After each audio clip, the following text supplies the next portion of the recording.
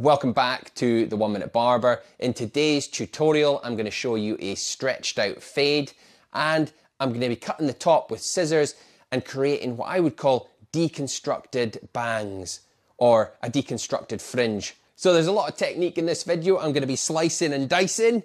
Let's get on with it right away.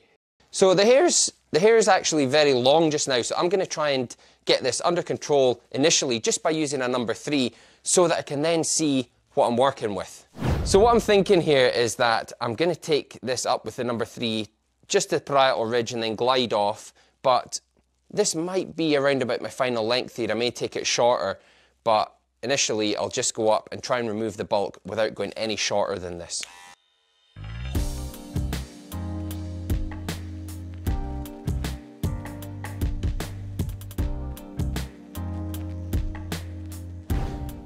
Okay, so I've taken the bulk off of this side here, and what I'm going to do now is I'm going to put in my first bald line and I'm going to keep it really low. The reason for that is that on dark hair, the more that you stretch a fade out, the better it's going to look. Let's put that low line in first. I'm going to use my Andis D8 trimmer because it has deep teeth and it can accommodate quite a lot of hair in one bite.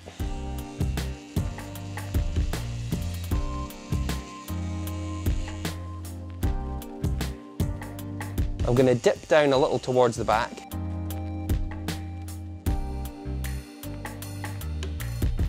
Right down like this. And then I'll just do the same thing on this side.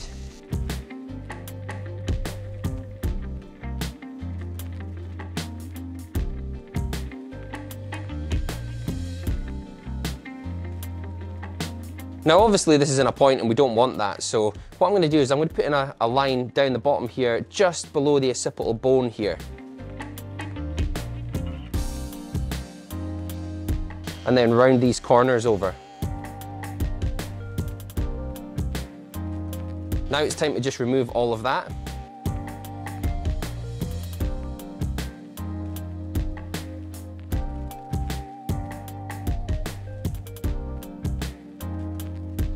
So my Andis T outliner has a very fine blade. I'm just going to go over that again and just clean it up to make it really short and nice and easy for the foil shaver to go over.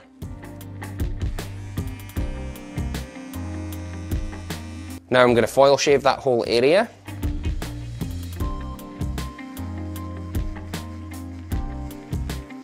So again with this line here, I'm going to move this about a ½ centimetre higher and I'm going to use my Andis T outliner again.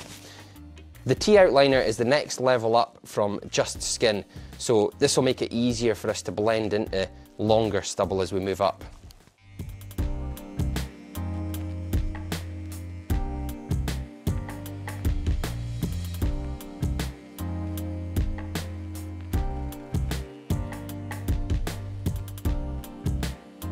Now that I've made that line, I'm going to go in now with my Wall Senior, just with a closed blade, and I'm going to go slightly higher again, just following that same line along.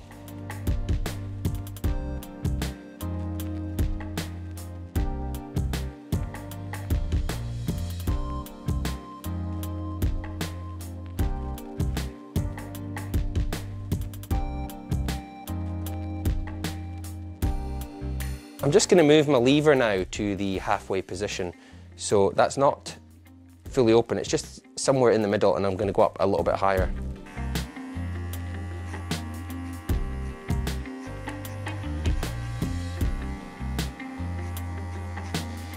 This is really the hardest part, is just making this graduation of no hair into slightly longer and longer stubble.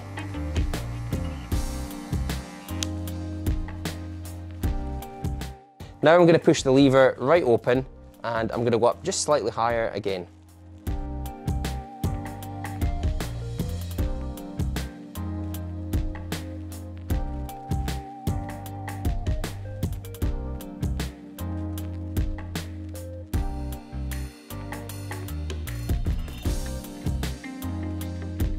So my fade's starting to take shape now. I'm getting into longer and longer stubble. You can see there's a slight line here, and I'm going to show you how to deal with that later in the video. But for now, I can now move on to my number 1 guard and start moving a little bit higher.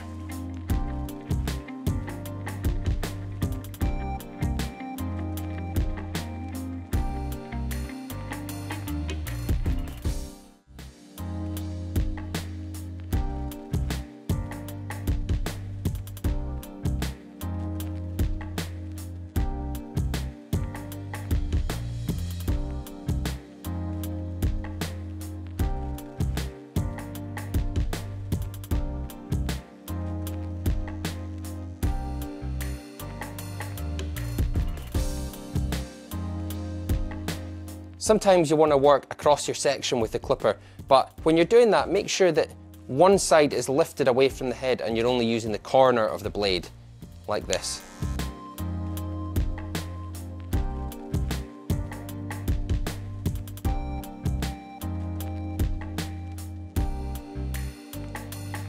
So I have a little dark area here. This is where the bones connect in the head, and I'm going to use a 1.5 there and just go slightly higher.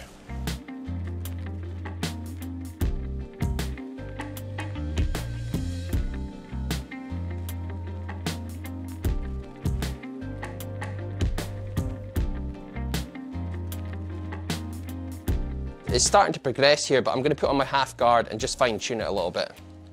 There's a little area here which is kind of dark. I'm going to use the corner of the half guard and this area here.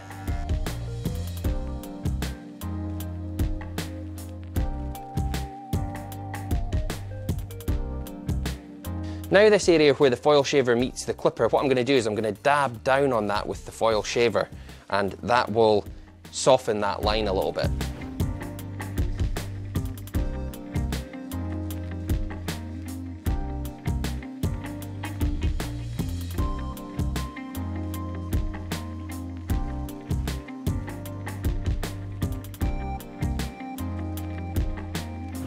At the back here, we've got the bald line, and then I've just come up with the T outliner a little bit higher.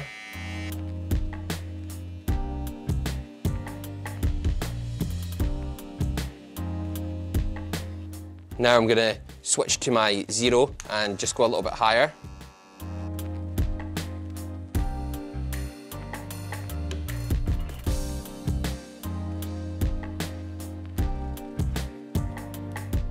Now switch to the 1/4.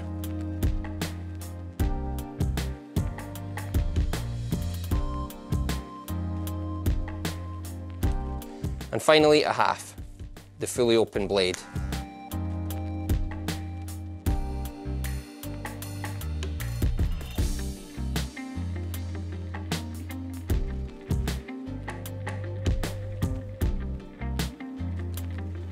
Now, an important piece of information here is I've taken that bang on the occipital bone, so it's actually gained some length by the time it's got to the occipital bone there. That's going to make it so much easier for me when I come to blend this into the longer hair. If you go beyond the occipital bone, it means you're going to have to take the crown a lot tighter. So number 1 guard now, and a little bit higher again.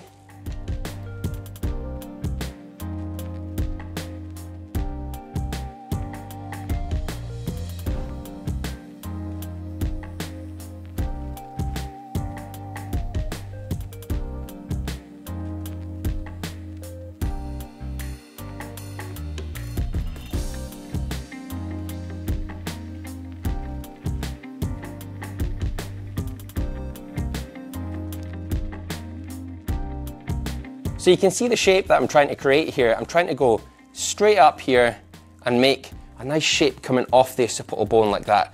I don't want to go over the top onto the crown. And again, that dab down technique with the foil shaver just around this bottom line here where I was with the T outliner.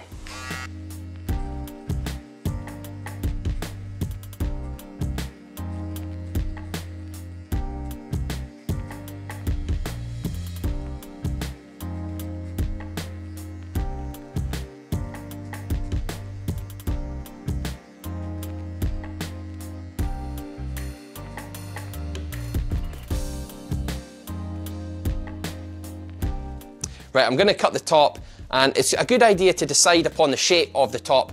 Like if you were looking at the side of your client and they had their hair styled, how would you imagine the hair to sit? So I'm going to show you a way. What we're going to do is we're going to pick up a section all the way from the back to the front, and we'll lift it up, and then like you could make it square, you can make it rounded there, you can make it short at the front, and that's going to dictate the overall style of your haircut.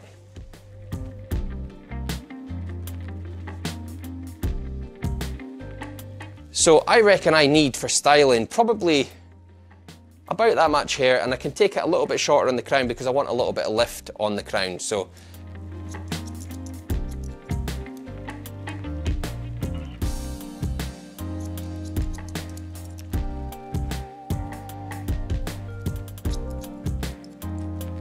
This section at the front here where the bangs are, I'm going to leave that a little bit longer because I'm going to do something really cool with that. I'm going to deconstruct that area and make it really choppy. It's a technique that's quite unusual, you may not have seen before, but I'm sure you're going to love it. So now that I have that shape, I can actually take sections across the way and I can see the short hair and I'll be able to cut to that. That'll be my guide as I work my way forwards. So I take a section there with my comb, pick that up. I can see some of the short hair in the middle and I'm going to just trim that away. So you can see the short hair and I'll just keep working my way forward, following that guideline. Take another section, pick it up, work my way forwards.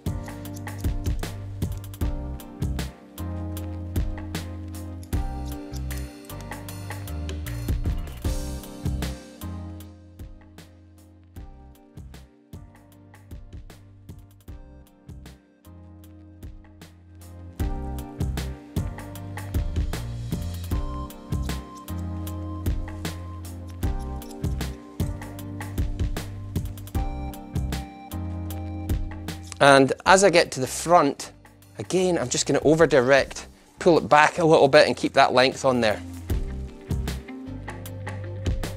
Now I'm going to work down this side. So if I comb all that hair forwards, I can see that this hair here hasn't been cut. If I lift that up, there's going to be really long hair there. Now what I want to do is I want to keep it kind of square, like a square shape. So I'm going to lift my fingers up a little at this side. Lift the fingers up a little. This will mean that it's kind of square across the top here.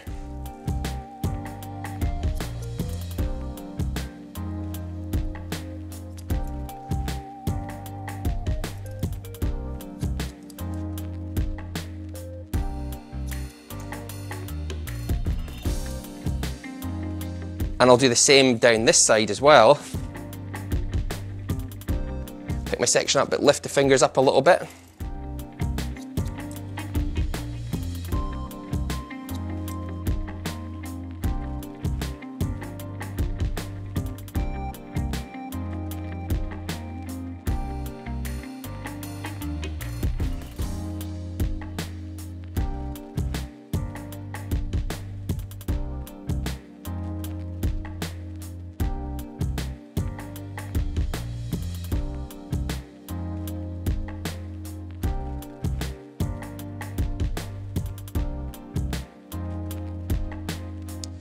I've cut this area in the middle of the top with the scissors, but we've got all this around the edges to blend in and we've got the fringe to do.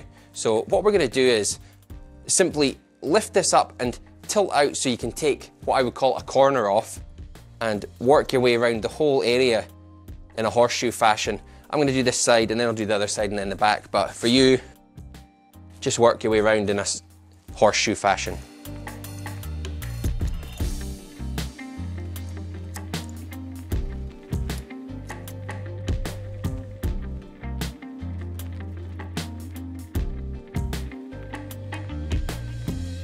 As you get to the occipital bone area, the crown, just do the same thing.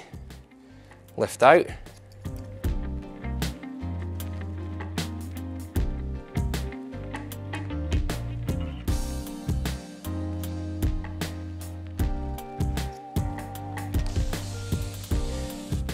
So a deconstructed fringe, what we're going to do is we're going to pull just a small amount of the fringe out underneath.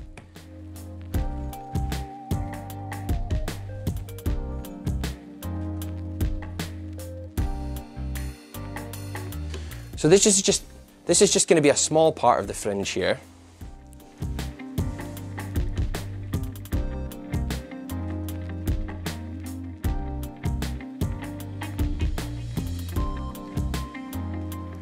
Okay, and what we're going to do is just really cut this quite choppy by just chipping in.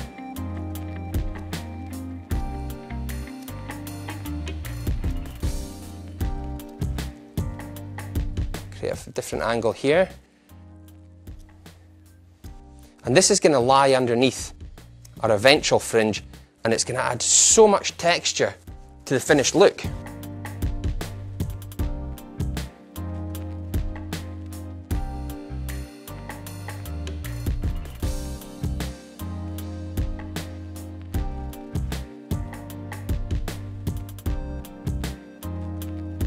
So I've cut this very random looking fringe, but what I'm going to do is I'm going to just pull all this hair over the top now. And you can no longer really see it, but what I'm going to do is I'm going to take this long stuff and I'm going to cut it slightly longer than the short fringe I created underneath. And I'm just chipping in because I want texture.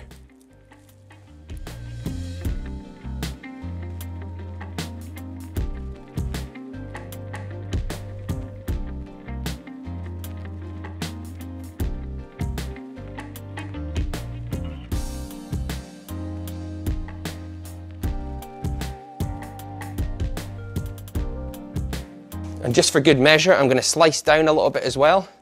Let's slice this fringe. Just slice little sections. Be careful not to close the scissor blade.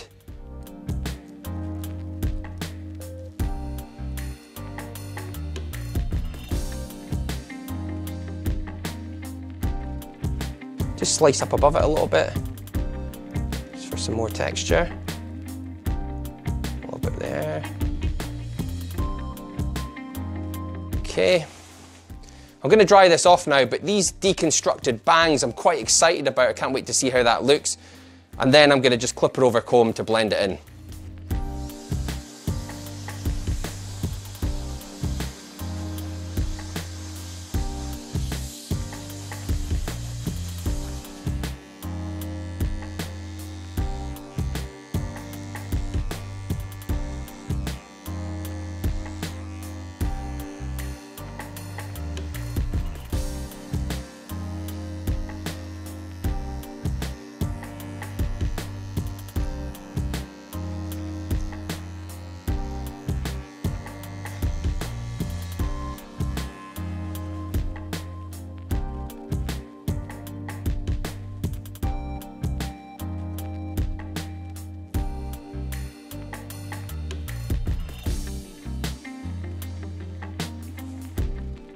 I'm just going to style this now with some Hair Bond Super.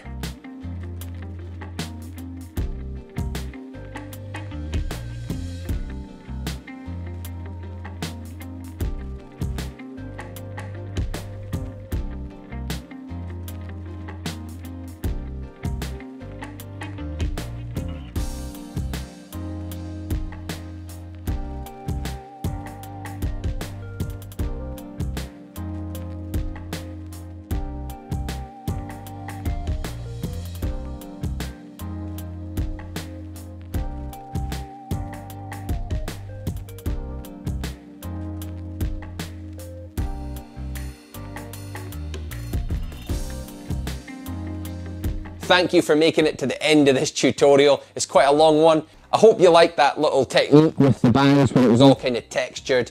I like doing stuff like that. It's quite creative. I don't know about you. Tell me in the comments below what you thought. How do you wear your bangs yourself? Or do you prefer a more commercial finish? Let me know in the comments below. Okay, so if you want to see some more from me, hit subscribe down below. I hope you've enjoyed the video, and until next time, good luck with your fading and your choppy fringes.